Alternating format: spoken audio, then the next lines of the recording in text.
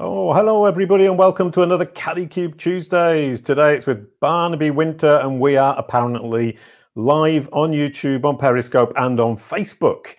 First things first, Barnaby gets the song. A quick hello and we're good to go. Welcome to the show, Barnaby Wynter. Welcome. You didn't warn me about that one, that's for certain. No, that's part of the fun, is it's a surprise. I've actually got a gallery of photos of people as they listen to me sing. And it's usually better when it's face-to-face because I get a bit more overexcited. But one thing I do love, other than the fact that you're the brand bucket, is I do love the name Barnaby Wynter. It's one of those kind of terribly English, terribly poetic, terribly singy kind of names. And it's pretty unique, isn't it? It certainly is. I think there is only one other Barnaby Wynter. There might be another one actually has emerged recently on the great interweb, and yes. So I'm named after a Barnaby, but obviously the Wynter is a family name. So. It's imposed, yeah. The Wynter is imposed, right? Oh, if we show the brand search, I mean, my thing is brand search. So I looked you up. I looked at what Google shows, and obviously you dominate it because there aren't very many. I actually found 2, but your brand search is actually quite dull, if I may say so. You've got the blue links there. We don't have videos. We don't have the knowledge panel, and you know you control it, but I would suggest maybe you could get more videos, and hopefully this video will help to trigger that. Then I started looking to see if I could find some other ones. Do you dominate it because you're really good at SEO or because the competition is low? And it turns out it's because the competition is low. We've got a musician and teacher and then a guy for a student at the University of Hull who doesn't even want to put his photo up, which says a lot. And then I looked on Facebook and the guy, the musician and teacher there, here he is. Absolutely beautiful rendition of some Paul Simon song that I couldn't identify. I listened to the whole thing and I've got no idea what song it was. Which one is Barnaby, do you think? Oh, that's a very good question. I should know, actually.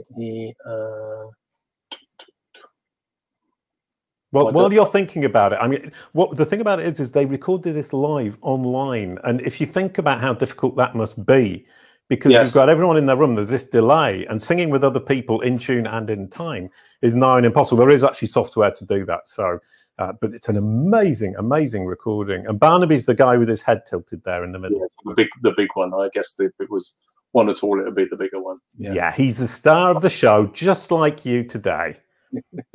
Absolutely. So, talking of star of the show, you're the brand bucket, which sounds rather less poetic than Barnaby Wynter. Yes, but it's a trademark methodology that was developed for Saab in 1985 by a gentleman called Stuart Ball. He used it to create a top 40 advertising agency. He sold that agency to Saatchi & Saatchi, but kept the brand bucket as a methodology and started an agency which I joined in 1999, becoming the youngest MD of the top 200 agency at the time. So it's a methodology that absolutely maps out how people engage with your business. Right, okay, so it's not a bucket as in you throw all these brands into a bucket, shake them up and that tells you which one's going to be the best. It's a bit more interesting than that. It's actually a 6-step engagement model which has mathematical drop-off rates from each step. So the shape that you end up with is a bucket shape. Oh, and the mathematical drop-offs, are they the same for everybody? Is it a universal law? It would appear to be broadly a universal law. We've tested over 1,000 different brands and their respective campaigns, and it would appear that mathematically the drop-off rates tend to be exactly the same, whether it's FMCG or technology or slow-moving goods or charity or whatever. There tends to be a similar drop-off rate. Right. So we're talking about any size of brand, any industry, and any country. Certainly, it would appear to work globally as well. Yeah. Exactly the same thing. Bloomin' heck, you've got gold in your hands, man.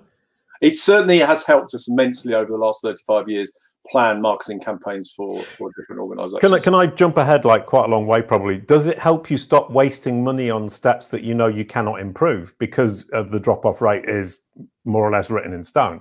I think that's absolutely right. I think where there's been a slight change at the very top of the bucket, but and so therefore we're less able to manage that for obvious reasons because of the new digital knowledge economy. But the bottom of the bucket certainly, and the trick here is of course to start at the bottom, not at the top. Whereas most marketing media start at the top, so that's where money is wasted. Can we come back to that, because I like that. We've got 6 steps and we can go from bottom to top instead of top to bottom. But you mentioned digital, because he started it, this Mr. Ball started it in 84, so that was pre-digital. You bought it in 99, which was beginning of digital.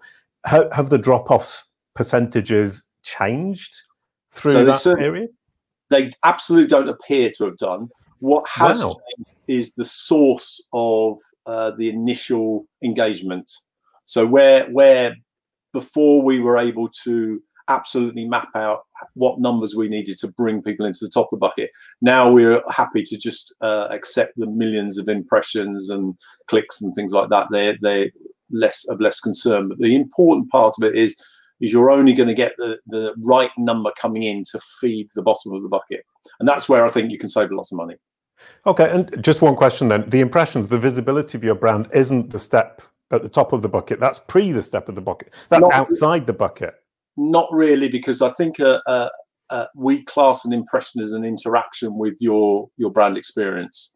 So you must be managing that as much as everything else. If you just hand it out to the great unwashed from a media point of view, then you have no control of where people are coming from. And that's something that we fundamentally are trying to enable business owners to understand and brand owners to understand that they can control how people get into their bucket. We can control how people get into our bucket. I mean, out of context, that would sound really bizarre. It sounds bizarre most of the time, to be honest, Jason. So right, really good. That 100% suits me. But the thing about digital is you lose a great deal of control. I'm trying to imagine pre-digital, because I mean, pre-digital, I was still at school pretty much. And there was a certain level of control. I think brands felt they controlled their message. They controlled how people would see them. Whereas today, once you put it out there, you've got no control. No, I don't think that's true, because I think once you understand how people make decisions, you can control their decision making. And there is a particular way of doing that. So, which is that your secret sauce that you won't share, or a secret sauce that you will share, but right at the end? No, I'm happy to share it, because I think it being a secret is of no use to anybody. The essence is what's changed about buying decisions now is that and this is all backed by research. So if you go into Gartner and CEB and the Challenger customer and the Challenger sale, you'll find that actually they have identified that at the point of first contact with your business, the buyer has made 57% of the decision to buy. So that means they've been through a journey where they've already made a decision to buy from you. They're more likely to buy from you than not buy from you. And this is a fundamental shift in the way marketing can have an impact on the buyer. But that's the first time they see my brand. Yes, they are more likely to buy it than not buy it. Oh, that doesn't seem reasonable. No, hold on. It's not the first time they see it. The first time they interact with you directly. So So it's at the point they ask you about your products and services, they have made 57% of the decision to buy. That's absolutely not the first time they've seen it. No. Right. Okay. No, excuse me. Yeah, I think I was misinterpreting what you were saying. They will have seen your brand story multiple times prior to that to get to 57%. Well, that begs the incredibly obvious and probably very stupid question. If you have a really rubbish person explaining what your brand is offering, wouldn't that 57% become 42% because they're explaining it badly? No, the logic train is at the point of contact, they've made 57% of the decision. If they've only made 42% of the decision, they won't make contact with you. Oh, right. I see what you mean. Excuse me. My misunderstanding. So it was a very stupid question. Yeah. So they haven't got to the point where they're sufficiently convinced. So if you've got bad sales messages going out there, people just won't come to you. I love that. So they won't contact me until they've 57% decided to buy from me, and then it's up to me to figure out how to go from that 57% of decision through to 100%. Right, and which is already a great insight, because it does mean I need to pay much more attention to people who actually reach out to me, because those are phenomenally important people. Because and what often happens is because businesses don't realize this strategically, they then hose pipe the people that have made contact with them with all their features and how great they are and all that sort of thing. Of course, they know all that, so they just go, actually, I know all this, So please, can we just get on with the purchase bit? And often business owners don't do that, so people then drift away again, and that's very dangerous. I just thought of something, sorry, because when people search your brand name, which is my thing, brand search, what appears when somebody Googles your brand name? Basically, you've got clients, journalists, potential hires, so on and so forth, and then you've got prospects. Now, what you're saying to me is the point at which a prospect searches the brand name, they're already well on the way to making a decision to buy from me. 57%, would that count in the digital world? Yeah, absolutely. I mean, for a start, how did they come across your name? Why are they searching your name? Actually, if they're searching a Google term, how did they choose that Google term? We don't just wake up and randomly type terms into search engines, do we? Unless we're completely mad, yeah. Well, okay, and there's some debate I know amongst the people watching about us two talking, but the reality of this, that here's how it works. You wake up in the morning and you have a challenge, an issue, something you need to resolve, a problem, whatever you want to do. What would be the first thing you do with that problem? What would be the first thing you do? Yeah, you search Google, and the idea is Google's bringing the solution, bringing the answer. The research, if you look at Mary and Mika from Kleiner Perkins, if you look at the e-commerce foundation, they are saying that up to 88% of buying decisions start online. So, okay, and that kind of makes sense. It's probably even more so now we're in the pandemic world where none of us are leaving our computers. And so you put your problem into a Google or whatever, and what happens is if nothing appears on the front page at all, you've typed your problem in, you probably need to go and see a doctor, because you're the only person in the world that's got that problem. But the reality is the screen fills up with lots of choices. There may be hundreds of thousands of things. So what you then do is you ignore the ads at the top because they're trying to sell you something, and you go into the organics, and you might get to page 2, but it's unlikely. And very quickly, in a very short space of time, you've kind of got a shopping list. You've qualified your problem as real. You've seen people have thrown up a load of solutions. And now you're quite far into wanting to talk to someone about, can they solve your problem? And what's the best way to solve their problem? And we're only 2 or 3 minutes into the decision-making process at this point. Yeah, well, that's the thing about online, is we're only 2 or 3 minutes in, because that's the other thing is people search, for example, a generic term like red shoes with laces, and they will visit multiple sites and check them out. They will see the brands, and that's when they start making that decision. But then when they search the brand, it means that they're well on the way to making that decision. You found 2 or 3 pairs of red shoes with laces. Do you think, actually, I might buy those? So now you go in, and by the time you're clicking on the website or visiting the Amazon or visiting the eBay or going into a retail store online, you're pretty well decided to buy. Now, actually, it's about nurturing that desire to buy over the line so that you can get money out of people. Right. Now, that brings me to another question, still about brand search. Basically, we've got this person they've researched. Now they've searched my brand name because they've decided that they're probably going to buy from me. They search my brand name, they click on the link, they come to my homepage. That homepage is therefore A, not the final destination for them on my site, and B, its function is to reassure them about who I am and what I do, and that they're probably in the right place, and to signpost them where they want to go. Is that a fair assessment of a homepage? Yeah. So if you're in a straight product sales scenario, then you must make it easy to buy right there and then. And don't befuddle them with stuff that they don't need to know, and your history and how long you've been going and all that. So they just don't do that. Just say, look, if you want to buy here, you can buy. But equally, what for most businesses, and if we're talking about service industries in a B2B context, or even in a B2C context, what you should be offering is the ability for them to try you out. Oh, right, okay.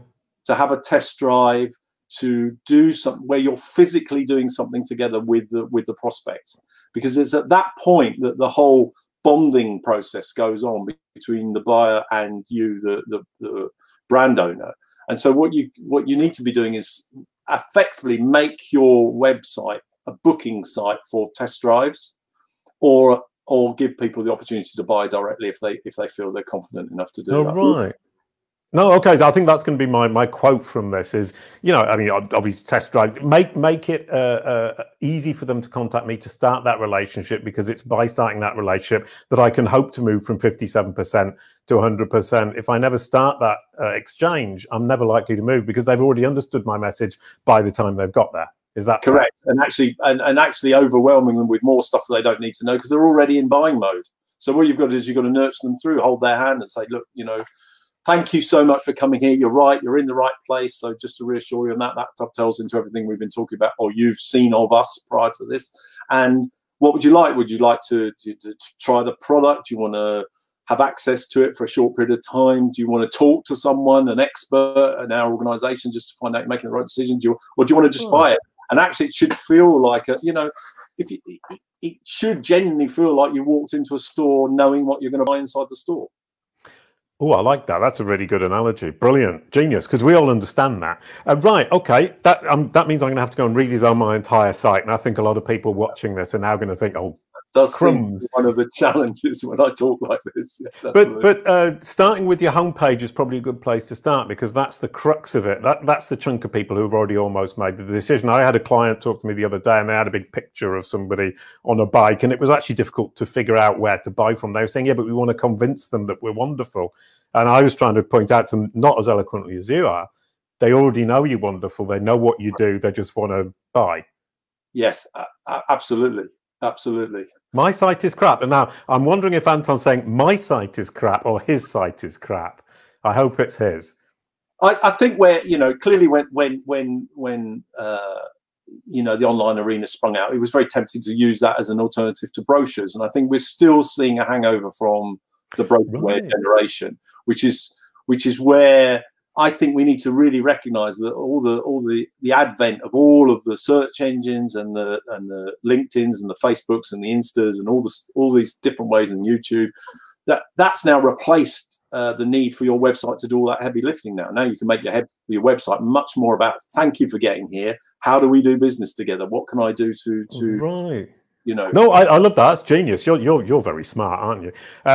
I do like the brochure hangover that we're having, and I think that's a really good way of putting it, because it makes me understand it very quickly that it's something I need to get rid of. And I do agree with you. And coming from an SEO perspective, I've always looked at a site as a way to present my products, as a way to present my clients' products. Yes. And in fact, you're right. And it's what I'm now trying to push out to people, is that the contact points are multiple and beforehand. And what I hadn't realized is quite how far down that decision-making process people are when they finally get there. Yeah, and in our model, it's effectively comes into play around about the fourth step. Maybe this is a good time then to start with the hang on, what's it going to be? It's going to be the sixth one, because we're going from the bottom to the top. Okay. So if you assume that your business is a bucket, Jason, and the objective. Sorry, I just thought crap bucket, because I just saw the word crap, so that's really put me off. Get you stimulated. So it looks like your business. Okay, easy to understand for an idiot like me. Thank you very much. Yes. Now, we have two swear words in our organisation. One begins with F, and one begins with C. And the first swear word is. Often people talk about a thing that's like a bucket but has a hole in the bottom, and you'll hear them. They're called. I'll swear once, and I do apologise for. It's all right, I don't mind. Okay, so it's the funnel, right? The funnel is a swear word in our business because it's got a whacking great hole in the bottom, and it's part of the fraud of the broadcast industry to pour loads of leads into the top of the F word and watch them all pour out on the floor and keep getting you to spend money with them. Actually, the principle of a vessel, of a bucket, is you're trying to keep everybody in the bottom, and that defines your business. Yeah, the number of people who are regularly buying from you. So the bottom step is what we call loyalty. Is block the hole with a big plug. Well, correct. Okay, you can block the hole with a big plug, but you might be better off using one of these, to be fair. So, not have the hole in the first place might be better. So the idea is that step one is people are in your bucket, keep them in your bucket. Yeah, keep them and actually look after them. So there's a whole strategy around that, because if you keep adding value to people who buy from you, even though you think there's a cost to it, actually what happens is they buy more stuff from you, and more importantly, they become your advocate and they tell other people about you. So that form, we call that loyalty. So we give that the name loyalty. And on your marketing plan, you should have the word loyalty. What are the campaigns that you're actively talking to your regular buyers, the infrequent buyers, and you're talking to them all of the time? So that's the first thing. To get them to be loyal, what you've got to do is what we call usage, which is the first step post-purchase. So effectively, this is you make your experience amazing. So once people give you their money, They have a real sense of what you're offering as a brand, because their whole expectation, money is a currency of one thing only, and it's time. So what they're doing is they're giving you time. It just comes in the form of money because they've had to spend time earning the money. So when they give you a piece of money, you're taking a piece of their life in exchange of a piece of yours. So you need to make that feel amazing. So what you need to do is make your purchase experience amazing, and make owning or using your product or service amazing. So that we call that usage. Right. Can I just make a point about time? Sorry, that my wife told me years and years ago. She had a friend who said, you can do what you want, but never make me wait. Because when I wait, I lose time. It's the only thing I cannot replace. Yes, and I think that's time right. is precious. Sorry, I mean, I like that idea of people who make you wait because they're late all the time. Yeah, I now have become very frustrated with that, even though I'm sometimes late. So there's a way around that. It's really interesting. So if I say to you, and often some businesses do that, if we are late, right, we're going to give you money. Right. Okay. Okay. So for example, if there are certain retailers where if they're late delivering the meal, the meal's free or whatever, that actually compensates for being late, because what they're doing is they're giving you your time back, but they're giving it in the form of money. So they might be giving free products or services. So if you have a business system or process that is prone to slippage, then build into it a return of money as a compensation for the time that you're wasting. Then people are never upset. They just never. Well, one question: return of money, is that not considered by some people to be a little bit dirty, and you'd do better returning services or providing something extra? Okay, I mean, No, it's a question. Sorry, I'm not trying to bully you and be nasty to you. For the purposes of this, I'm trying to simplify this. If you can add that level of sophistication where you give people a choice, you can say either you can have money back, or you can have extra dough balls, or you can, or whatever, whatever it is, then give people the choice. Of course, the more dynamic your tool is, your business system process, then give people the choice. I think that's wonderful, and people will talk about you because they will come away not realizing that their expectations weren't quite met because they've been exceeded at this usage level. So you build that into the usage level. So that's immediately post-purchase. Immediately prior to purchase, we're now at step 5. So we're now at level 3. So we're halfway up. So I missed 2 steps. Hang on, we've got 6, 5, 4, and we're now at 3. And I missed 5 and 4. Okay, just to explain, Jason, we're coming up from the bottom. We've got loyalty at the bottom. Above that, we've got usage. And now we've had the purchase, and now which isn't a step, it's just a process, transactional process.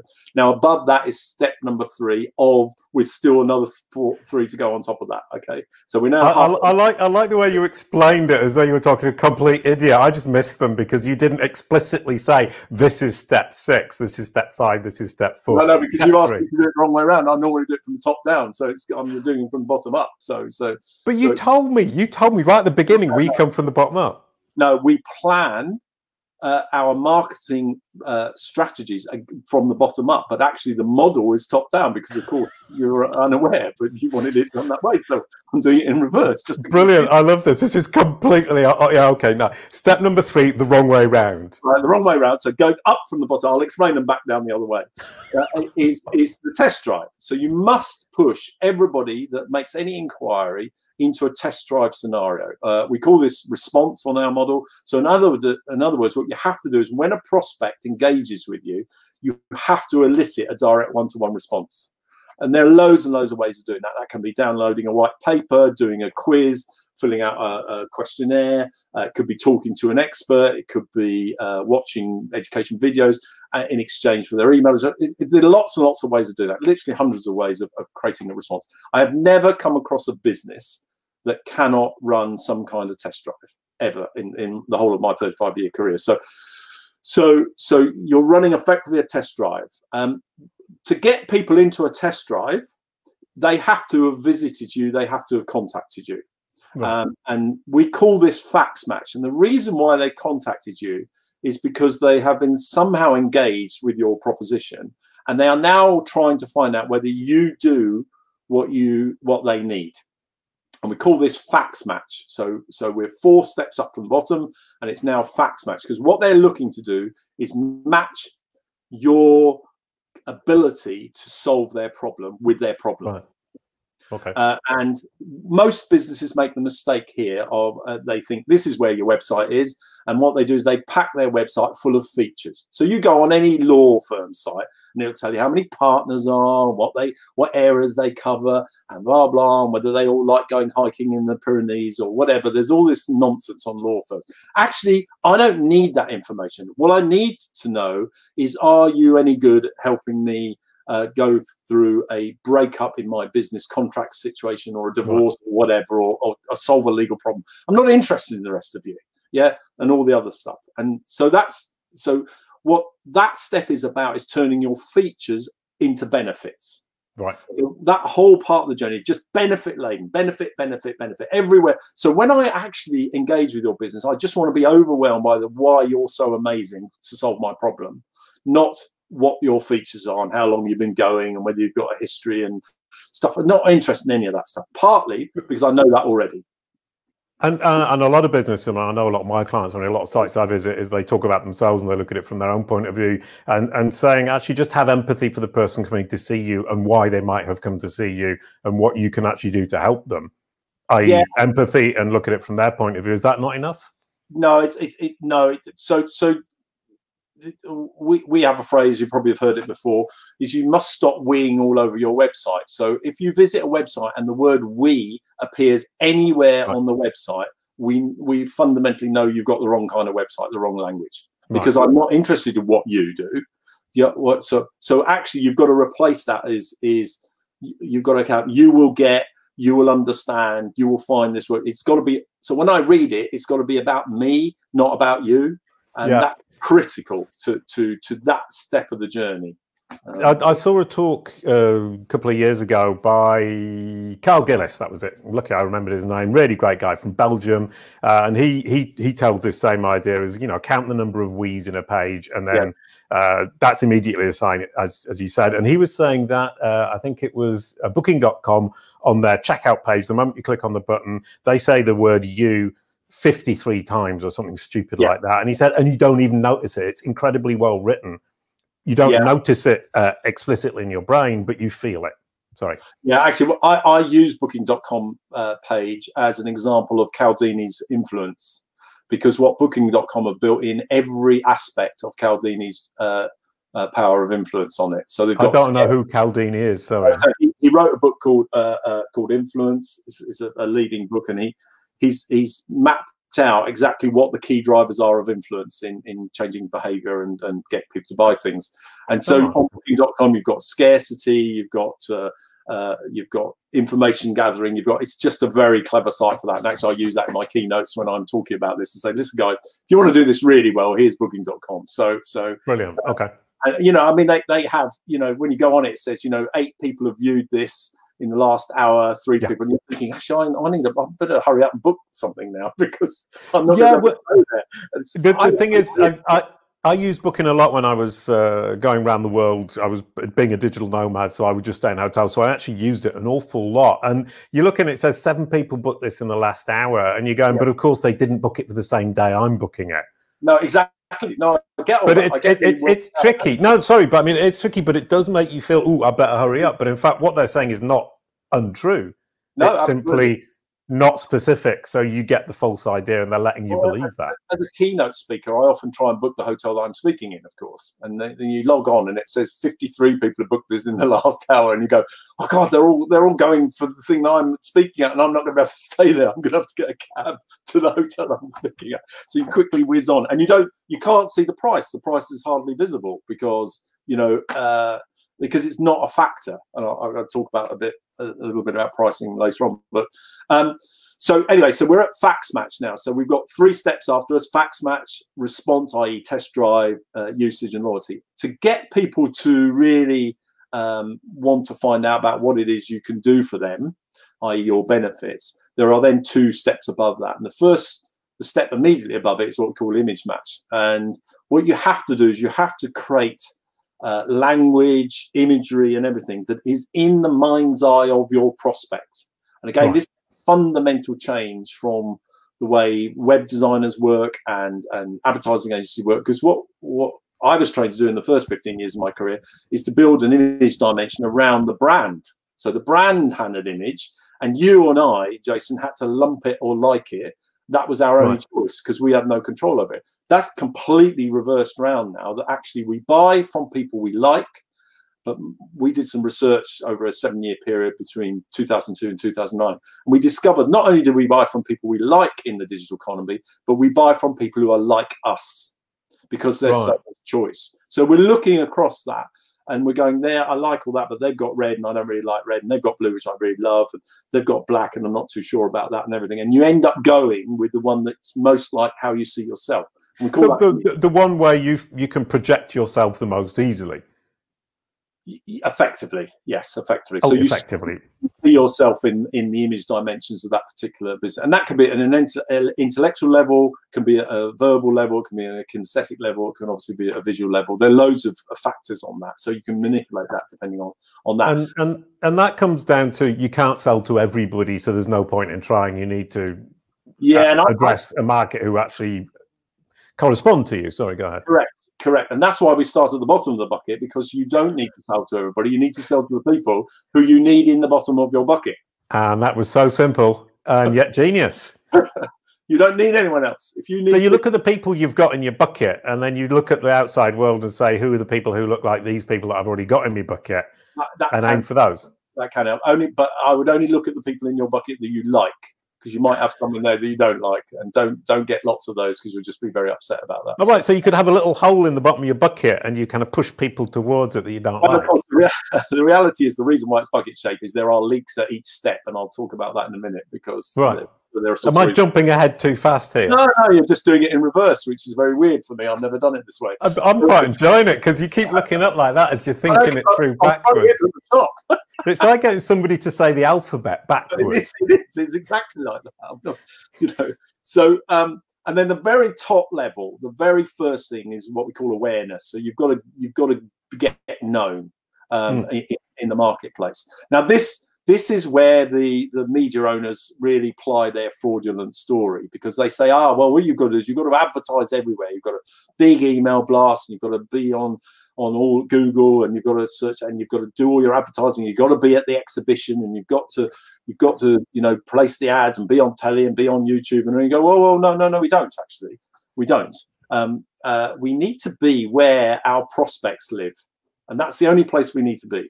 So the more you know about the perfect prospect that you want, which you've already identified will probably be quite close to the people already in the bottom of your bucket, then you only go to where they are. And then what you do is you build familiarity with them.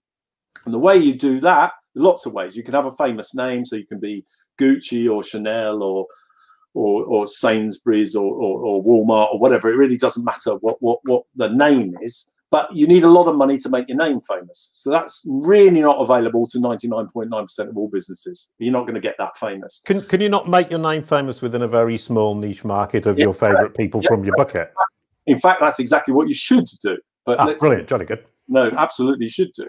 And you become the go-to name in that thing. So that's one option. The second thing is you can come up with a natty advertising line. So, we know there's plenty of those. But again, you have to spend money explaining why you have the line and why it links to your value proposition and why it's going to be good and all that sort of thing. So again, it's another, the best way is to create what we call a brand property, a something that you have physically owned that relates to your story. So I'm famous in the UK, for example. There is a I'll show it to you. I don't know if you know what that is. Do you know what that is?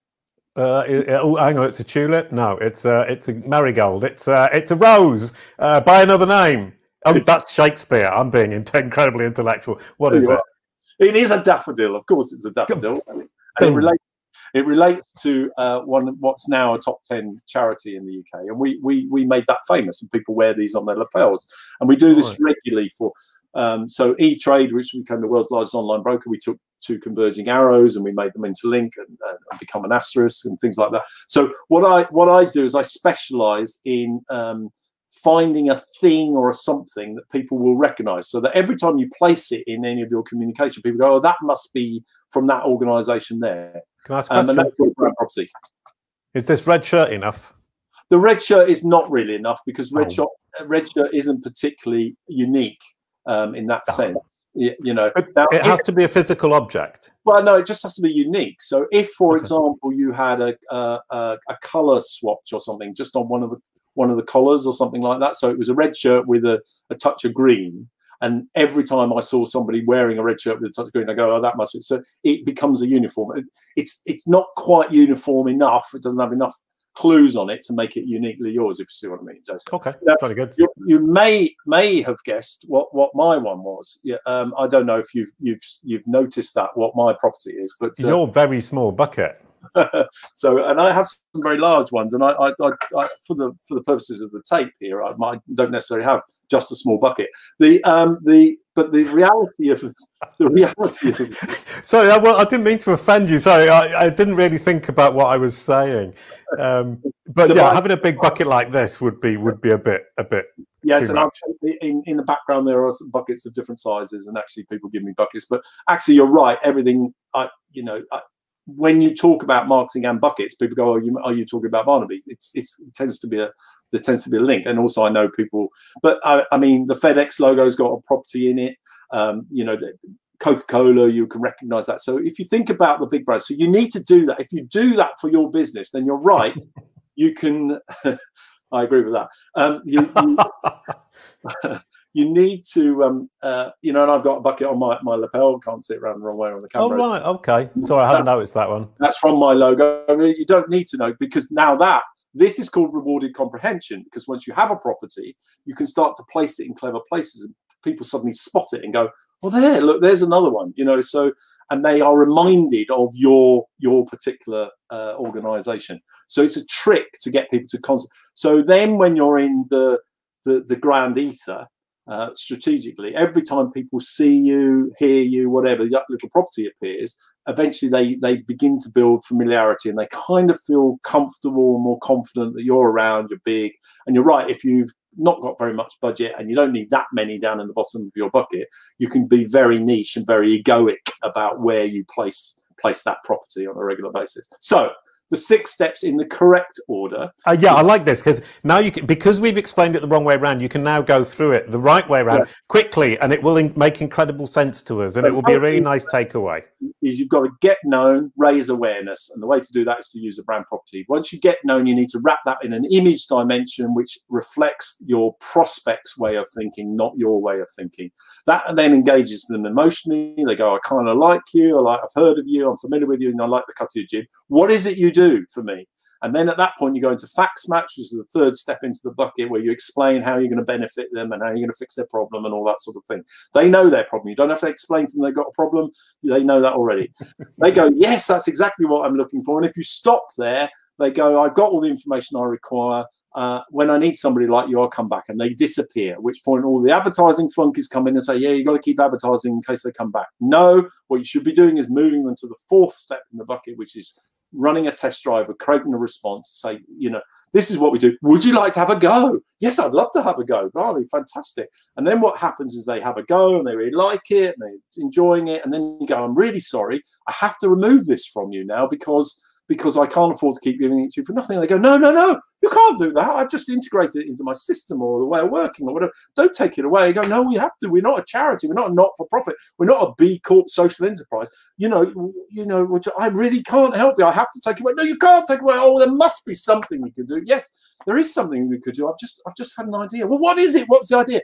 You give us money and we'll carry on providing the product or service. Yes. They don't even ask the price because you're so fully into it. At that point, they give you the money. This is your time to exceed expectation, because now they've exchanged their most valuable currency in life, time, either in the form of money or in the form of time. So you make the experience amazing. We call this usage. So that's step number 5. And then, of course, they're using your product. You need to say thank you for using our product, build loyalty, build advocacy, get them to buy more stuff from you. And they're the 6 steps. Now, what are the numbers? What are the numbers? In what sense? What's the leakage at each stage? Correct.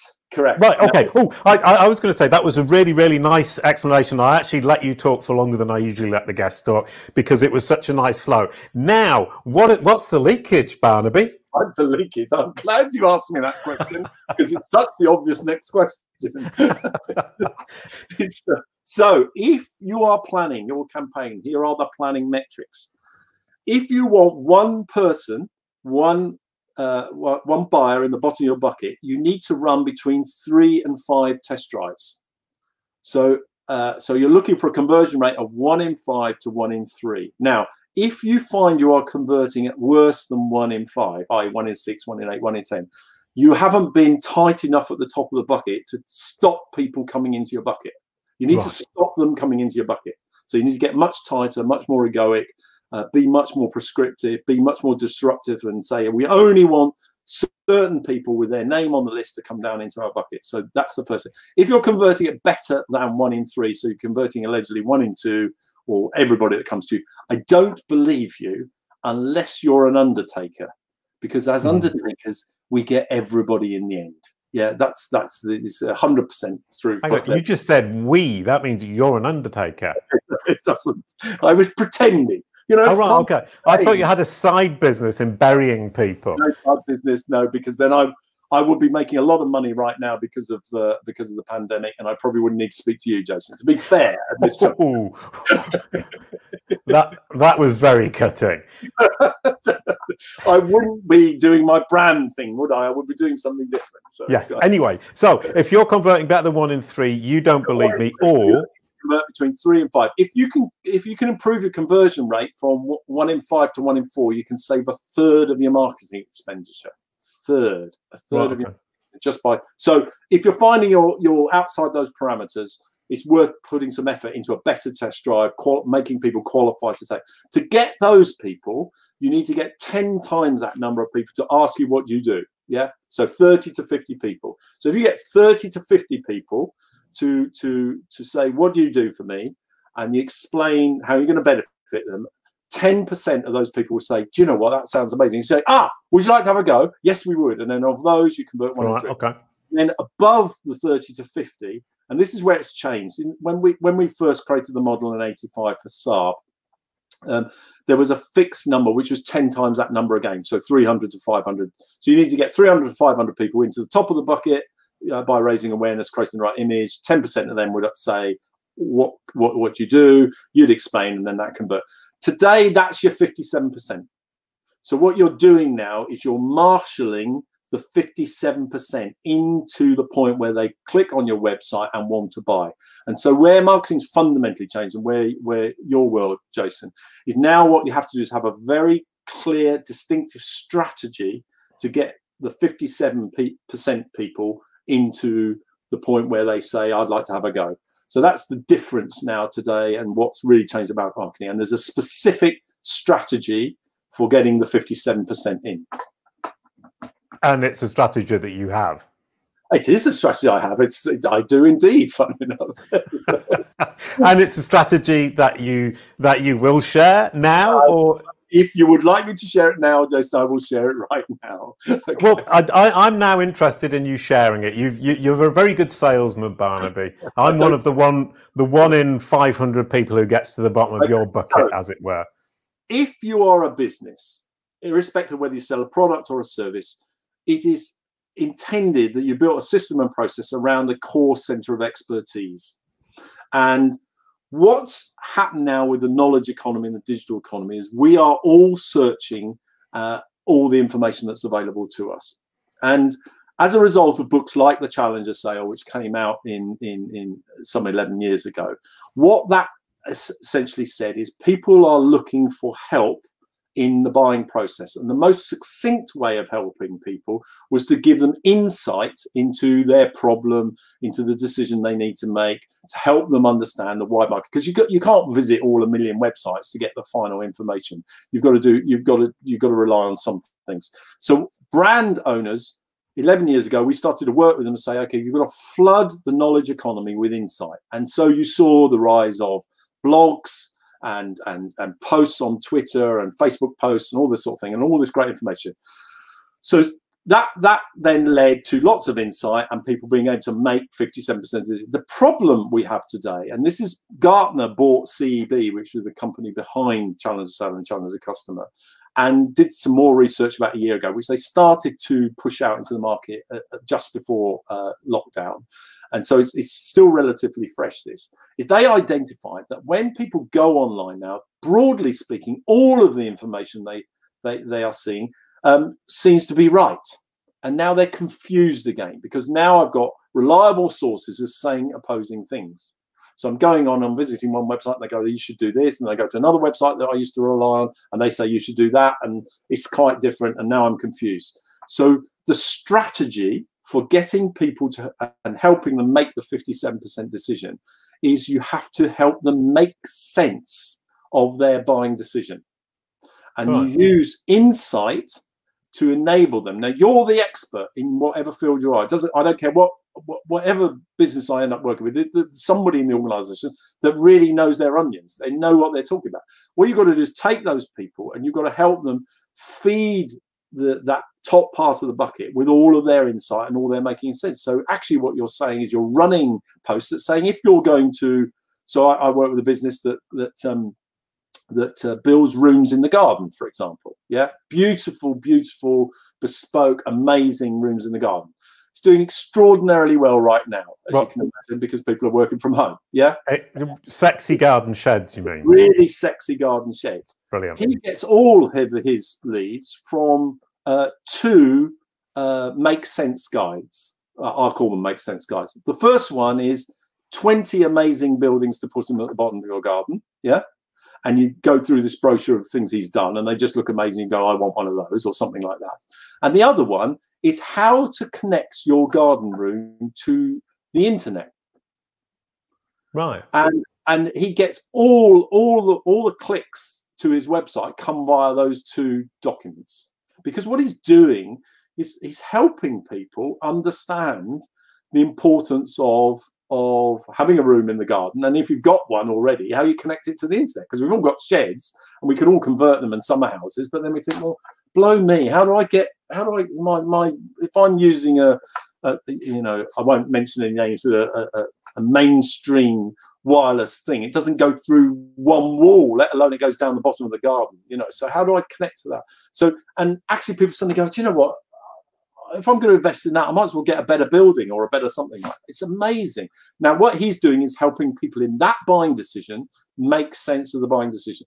That's what we do now with all our clients, is we work with them, we unearth what they're really cool at, what they really understand. Now, it's quite interesting, because if you go to the older organizations, they resist. They go, no, if you tell people what we know, everybody will know it, and then we won't be differentiated. And I go, but you've got to understand you're selling time. You're not selling expertise, you're selling time. And then I go through the whole time thing again.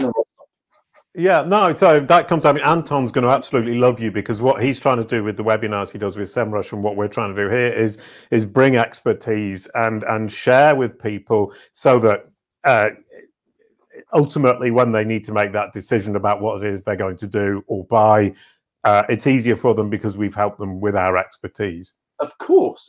And they're going to, and in the end, you don't be shocked if you walk into a room and everybody's wearing a red shirt, Jason, because they will have matched to your image.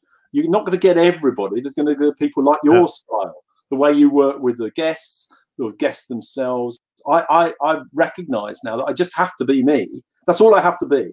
And people. It's a bit like finding a life partner and getting married. You be yourself. Don't try to be like anybody else, which is a song, and I'm trying to remember what the song was. I'm not like anybody else. It's the Kinks, I think, isn't it? Well, it's the one I remember anyway.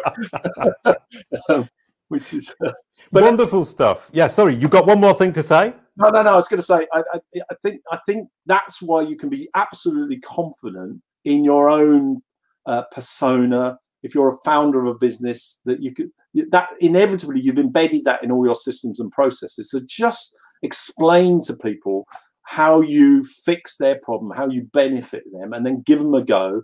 And you'll be amazed that if you just tell that story and broadcast that story, that you're willing to share everything and anything.